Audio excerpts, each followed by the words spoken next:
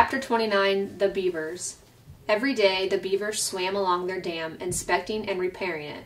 The wall of the wood and mud allowed only a trickle of water to pass through, and it had turned a narrow stream into the wide pond that many animals now called home. As Roz and Brightbill walked around the pond, they passed hundreds of chewed-up tree stumps, proof that the beavers needed a constant supply of wood. And this gave Roz an idea. The robot swung her flattened hand, and the sounds of chopping wood echoed across the water. They were soon replaced by the sounds of footsteps and shaking leaves as the robot carefully walked along the beaver dam with a gosling on her shoulder and a freshly cut tree in her hands. The beavers floated beside their lodge and stared at the bizarre sight with open mouths until Mr. Beaver slapped his broad tail on the water, which meant, "Stop right there." The robot stopped. "Hello, beavers. My name is Roz, and this is Brightbill. Please do not be frightened. I am not dangerous." She held out the tree. "I have brought you a gift. I thought perhaps you could use this in your beautiful dam." "No thanks," said Mr. Beaver. "I have a strict policy never to accept gifts from "Don't be ridiculous," interrupted Miss Beaver. "We can't let a perfectly good birch go to waste." "I'm afraid I must insist," said Mr. Beaver. Mrs. Beaver turned to her husband. "Remember how you asked me to point out when you were being stubborn and rude?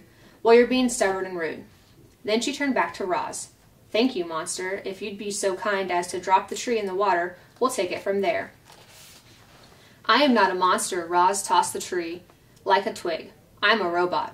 The tree smacked against the water and sent the beavers bobbing up and down. Just then, Brightbill started peeping. "Mama, hungry," so Roz dropped a ball of grass into the nest. "The gosling thinks you're his mother?" came a quiet voice. It was Paddler, Mr. and Mrs. Beaver's son. "His real mother is dead," said Roz, "so I have adopted him." There was a brief silence. The Paddler looked up at Roz and said, "You're a very good robot to take care of Brightbill." Mr. Beaver sighed. Yes, that's very good of you, Roz, but I don't understand what any of this has to do with us. My son and I need a home, and Loudwing said you would help us build one." "Of course she did," Mr. Beaver muttered to himself. "Loudwing gets me out of one lousy jam, and I spend the rest of my days doing her favors." Mrs. Beaver glared at her husband. "Sorry," he said, realizing he was being stubborn and rude again. "Stay right there, Roz. We need to have a family meeting." The three beavers slipped under the water, and a moment later their muffled voices could be heard inside the lodge. The robot stood at the dam and patiently waited with her son. "Mama, Mama." "Yes, Brightbill." "I am trying to act like a good mother." A ripple, and Mr. Beaver's head appeared above the water. "If you bring us 4 more trees, good healthy ones, maybe I'll have time to help you and the gosling." "That is wonderful," said the robot. "We will be right back." Chapter 30, The Nest. "I built my fair share of lodges over the years." Mr. Beaver stood at the water's edge, "but I can't say I've ever built one for a robot and a gosling. So just what exactly do you need?" "We need a lodge big enough for both of us," said Roz. "It should be comfortable and safe, and it should be near the pond." "How do you plan on living in this lodge?" "I do not know." "Then we better make sure it's strong and sturdy." Mr. Beaver stroked his whiskers as he thought. "Do you plan on having friends over?" "The missus loves to entertain guests." "I do not have any friends." "No friends? Well, you seem pretty likable for a a robot. But if you want my advice, you should grow yourself a garden. Your neighbors won't be able to resist fresh herbs and berries and flowers. Just you wait and see. So we'll make sure there's a place for a garden, and we'll give your lodge some extra space for all the friends you'll be hosting." The beaver winked. "We also need to find a way to keep your lodge comfortable when it's cold outside. Our lodge is heated by our own bodies, but I think we'll have to find another way to heat yours." The beaver and the robot thought about heat for a while. The first thing that came to Roz's mind was the sun. But then she remembered the hot sparks she had felt while sliding down the mountain peak. "I could heat our lodge with fire," she said. Mr. Beaver blinked his little eyes. "I will need to experiment," Roz continued, "but I think there is a way." "You go right ahead, Roz," said the beaver, "but would you try not to burn down the entire forest?" "Do not worry. I will be careful." "Let's move on," Mr. Beaver sighed. "The next order of business is to find a site for your lodge. That meadow across the water would be perfect, but the hares will have a fit if we tried to build there. I think we should clear out some trees and build right in the forest, and I know just the place." The beaver took them along the water and up to a dense section of the forest that jutted into the pond. "It needs some work," said Mr. Beaver, trudging through the thick weeds, "but this ought to do the job." "Yes, this ought to do the job," said Roz, in her friendliest voice. "Job," said Bright Bill. Mr. Beaver was incredibly skilled at taking down trees, but even he couldn't keep up with Roz's powerful chopping hands, so he let the robot do the hard work. He pointed out the trees and shrubs that needed to go, and Roz started hacking away. By sunset, they were standing in a newly cleared site, and they had more than enough wood to build the lodge. "You did some fine work today, Roz," Mr. Beaver yawned. "I'll return in the morning, and we'll pick up right where we left off." "What would you like me to do?" said the robot. "Tonight? So you still feel like working, do you? Very good. Well, you can start by digging out these tree stumps, and then you can collect all those large, flat stones over there. And you can smooth down this patch of dirt so we have a level place to build. That should keep you busy."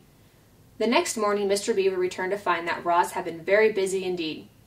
All the tree stumps had been dug up, and their holes filled with dirt. 20 large stones had been stacked, and the ground was now perfectly level. But what most astonished Mr. Beaver was that Roz and Bright Bill were huddled around a small, crackling campfire. Mr. Beaver moved his lips, but no words came out. "Bright Bill was cold last night," said Roz, "so I taught myself how to make a fire. But how? I discovered that when I strike these two stones together, they create sparks, like this. I directed sparks onto dry leaves and wood until they ignited. Once I had a fire, it was easy to keep it going.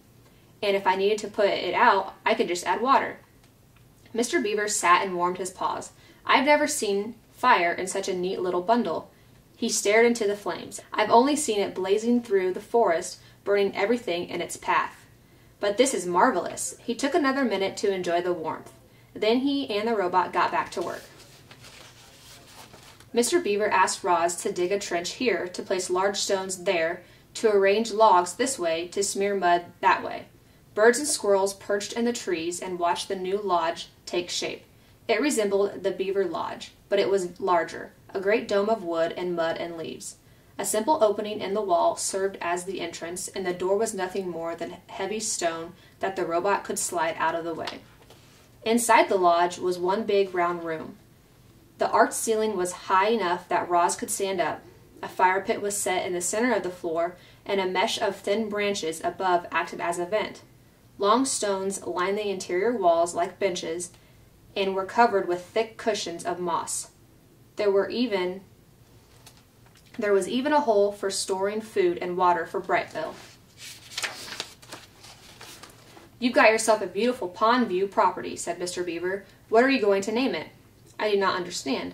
"Why, a beautiful lodge like this deserves a name. We call our lodge Streamcatcher." The robot's computer brain didn't take long. "The lodge is for Bright Bill. Bright Bill is a bird. Birds live in a nest. Could we call the lodge the nest?" "Huzzah!" squeaked the beaver. "The nest is a fine name for your lodge." "Nest, nest," laughed Bright Bill. They stood outside the nest and admired their handiwork until Mr. Beaver's belly began to grumble. "That sound means it's time for me to go to dinner." "Thank you very much for your help," said Roz. "We could not have done this without you." "You're quite welcome," said Mr. Beaver, smiling. "For your garden, you'll want to speak with Tawny, the doe who lives over the hill. She'll know just what to do. And now, if you'll excuse me, I have to hurry home before the paddler eats all the best leaves. Enjoy your first night in the nest." Chapter 31, The First Night. The stars were out. A fire was crackling in the fire pit. Roz and Bright Bill were settling into their first night in their new home. "This lodge is where we will live from now on." The robot plucked her son from his little woven nest and placed him on the floor. "I hope you like it." The gosling did like it. He liked that it was big and warm and peaceful, and he liked knowing that the forest and the pond were just outside. He waddled around, peeping to himself and exploring every little corner of the lodge until it was time for bed. His mother carefully laid him on a soft cushion of moss, but he didn't want to sleep there, so she put him back in his little nest, but he didn't want to sleep there either. Bright Bill looked up and said, "Mama, sit." Roz sat down. Then he said, "Mama, hold." Roz held him. The robot's body may have been hard and mechanical, but it was also strong and safe. The gosling felt loved. His eyes slowly winked closed, and he spent the whole night quietly sleeping in his mother's arms. Chapter 32, The Deer. The deer family did not run from the sound of snapping twigs and crunching leaves. They had heard all about Roz and Brightbill, and they knew there was nothing to fear. Crown Point stood before his doe and his 3 spotted fawns, and the family watched as the robot approached with the gosling on her shoulder. "Hello, dear. My name is Roz, and this is Brightbill. We are looking for a doe named Tawny." Crown Point moved aside, and the doe silently stepped forward. "Mr. Beaver helped us build a lodge," said Roz, "and he thought you might help us grow a garden." "Mr. Beaver helped you?" came Tawny's gentle voice. "You must have done something for the beavers." "I brought them freshly cut trees," said Roz. Tawny looked at Crown Point, and the buck slowly nodded. "I will help you grow a garden," said the doe to the robot, "if you will let my family eat from it." The robot nodded in agreement, and then she quietly led Tawny back to the nest.